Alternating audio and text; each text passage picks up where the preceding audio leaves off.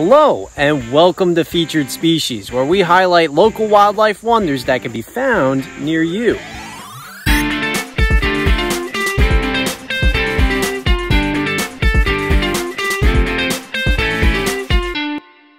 When plants go to seed, they use a variety of different kinds of adaptations to make sure that they're dispersed far so that there's less competition. Some use fluffy growths on the seeds to disperse with the wind, like this milkweed. Other plants like this pokeberry get eaten by animals and get dispersed in the poop. But let me introduce you to a local plant that is an absolute pyromaniac and uses explosions. This is the jewelweed, or often called the touch-me-not because of its explosive tendencies. A beautiful native wildflower that's found near swamps and rivers. They have an incredibly unique yellow or orange cone-shaped flower, and their leaves are oval with bumps on the edges. The leaf is actually one of the more interesting parts of the plant. As discovered by the Native Americans long ago, they have a variety of uses when it comes to skin discomfort, such as the effects of stinging nettles, poison ivy, or insect bites. If the leaves are crushed, the juice is exposed and applied to the wound. Supposedly, they have a medicinal effect that will relieve the pain from the area.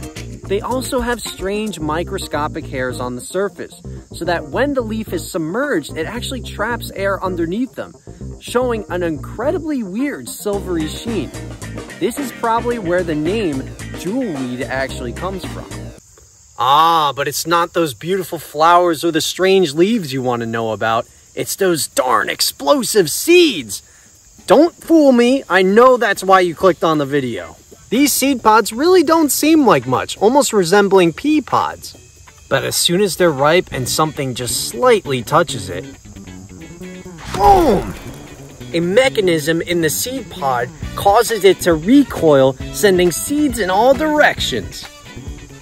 The explosion may not be flashy, but the mechanism is certainly important when it comes to the spread of the population, which is great news in the habitat because a lot of wildlife will eat the leaves and drink the nectar. So the next time you're feeling fidgety or want to watch some explosions, be sure to stop by the jewelweed patch and give the seed pod a little tickle.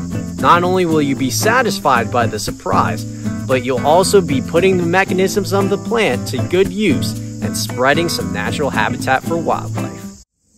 That's all for now, but be sure to check out past Featured Species and subscribe for more nature content. But until then, I'll see you out in the field.